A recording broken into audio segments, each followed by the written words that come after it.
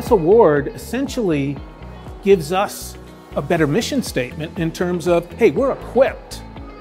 We have been noticed as a database that can really help your KYC program. That's going to help us get KYC programs better, which hopefully will then cut down on money laundering.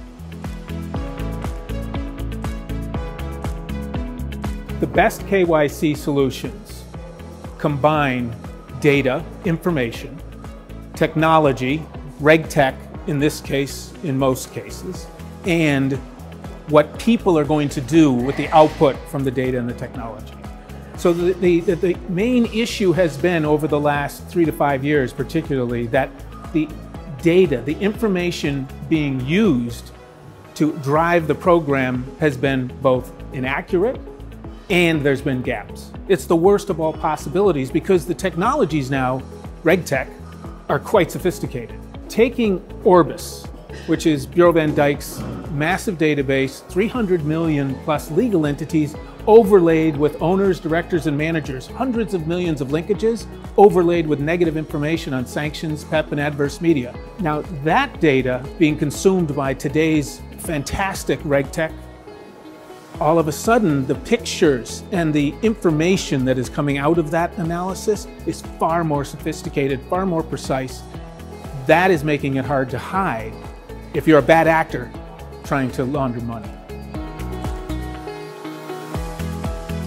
Gathering the data first and then keeping it real and up to date, those are huge issues because KYC now, in terms of a process, is measured in literally minutes and hours, not in days and weeks and months as it used to be. And our focus is at a regulatory level, try to break down the silos in countries, educate the regulators, and then obviously we have to take and have systems whereby we can keep that information up to date. Solving that problems really does provide the foundation for most effective KYC programs.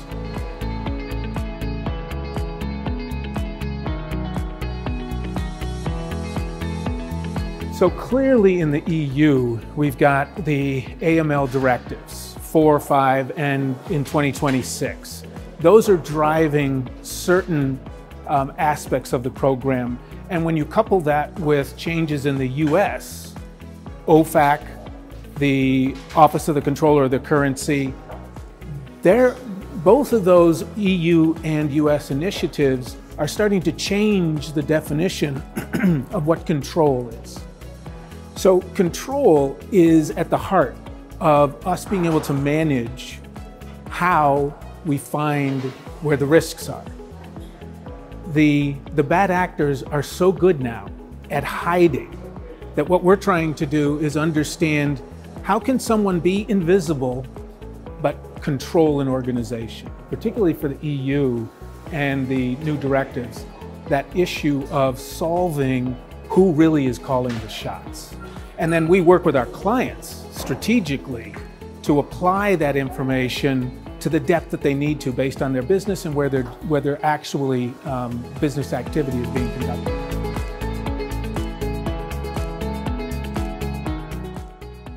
It really is fundamental that we have to make it harder for the bad actors to hide, because if it is more transparency in who is actually running things, we actually might make a dent in reducing money laundering that's happening pervasively in trillion-plus dollars a year. And so that's really our core focus. What we're seeing is the regulators are expecting now control to be defined. And that means that we have to apply mathematics in a degree we've never done before.